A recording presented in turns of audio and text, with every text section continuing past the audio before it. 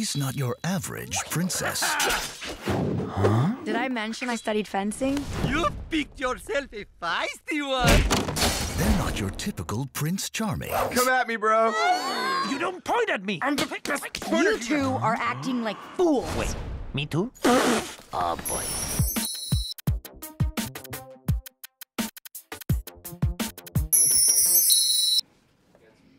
Just say your name and outlet for me? Sure. Alex Hudgens, BLACKTREE TV. Alex Hudgens, BLACKTREE TV. Anytime. Got the screen.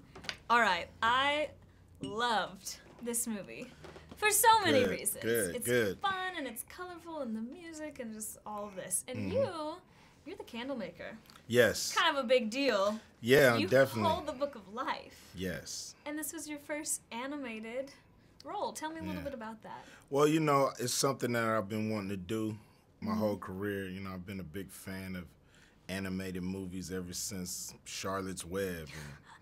And you know, so yes.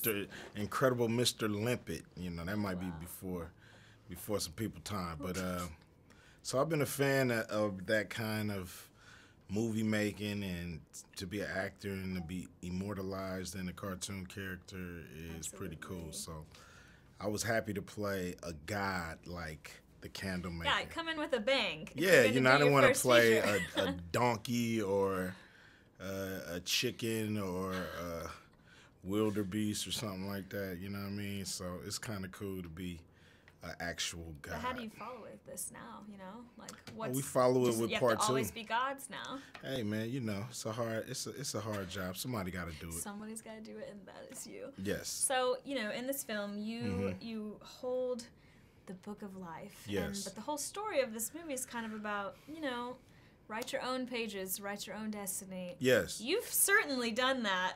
A little bit. In your career. Could you relate to this movie in general? Totally. You know, in this movie, it's really about, you know, you can recognize other people's expectations, but you have to adhere to your own expectations. You have to find what's true to you. And, you know, I did that a lot in my music career and my movie career. And, you know, as an artist, you know, I've been, you know, somewhat of a trailblazer in a lot of different things. You don't have to say somewhat. Certainly. And, you know, there's people before me, but I just feel good that I've written my own story, that, you know, I'm not, you know, kind of locked into anybody else's story of what I should be.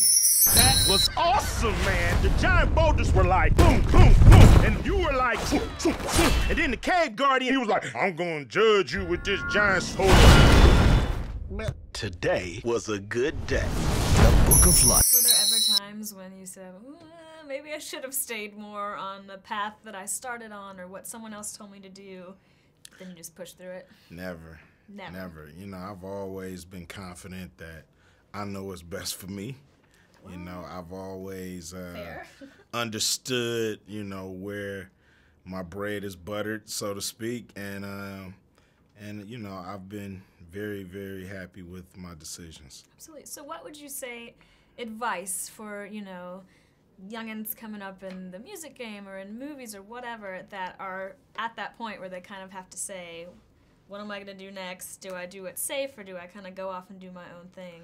Well, you know, it's two things. You know, you always look for something that you love to do, and you always try to find your true talent. Okay. And, you know, your true talent usually is the path you probably should go, you know, even if you resist it. You know, some guys are great at things and they want to do something else, but sometimes you have to roll with what you're great at and try to make a living at it. Yeah. Well, must be nice to be good at like everything then. You get to do all kinds of stuff, which is awesome. I do a couple cool things. Yeah.